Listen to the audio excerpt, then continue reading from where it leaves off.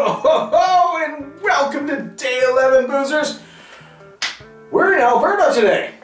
Yep, that's right. I actually did get another Canadian beer. As I said yesterday, I want some more Canadian beers, and we've got ourselves another one here. Straight out of Canmore, Alberta, we have the Grizzly Paw Brewing Company Ursa Major Brown Ale. Now, if I remember, this is one of their seasonals that they do. I don't know if it's one of the special ones for us, brewed specially for us. I don't know. Brewed fresh in the Canadian Rockies. Yes, it is. We're looking at a strong 7.2% ABV. For an ale, that's pretty good. Unfortunately, folks, due to the fact that I can't see squat because this labeling is a little different, let's try this with glasses.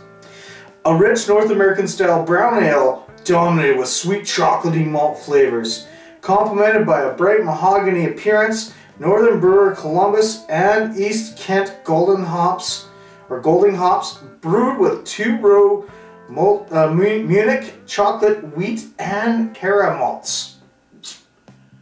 Wow, that's a lot in there. Well, I guess we can find out how it is, shall we?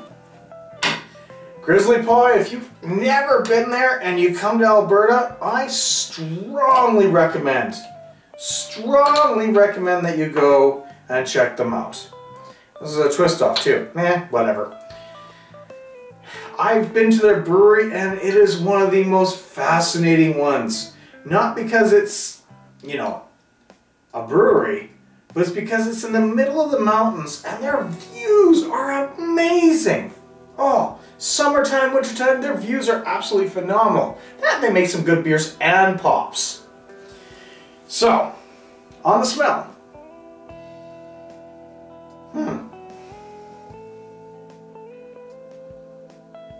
I'm getting a chocolatey note on that, but that's about it. Not much on the bottle either. Yeah, my nose might be failing me. Alright, so the taste. And as you see, it's got a light brown head to it. Golden. Cheers.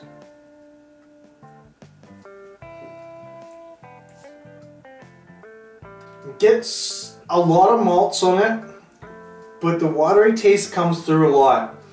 Like, you could tell they use some really decent water in brewing this. I wouldn't have guessed this is a 7.2.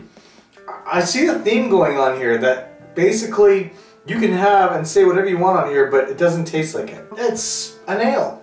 It's not bad. I don't get a lot of chocolatey flavor to it. It's decent. It's not overpowering. It's rimming the glass quite nicely with its foam, which is kind of nice and kind of funky. But other than that, there's not much here. No, I'm not getting much out of this. It's good, but there's not much flavor to it. I'm getting more of a watered down flavor with kind of malts in it. It's just, doesn't seem like the description. So unfortunately, another 3 out of 5 for me. It's an easy drinking beer. So that brings it up to a 3. But other than that, there's not much flavor to it. It's a brown ale. That's all. It's a brown ale which doesn't...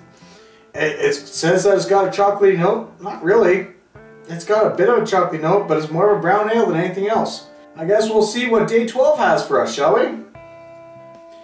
Till then, folks, cheers. Stay frosty, and we'll see you tomorrow for day 12.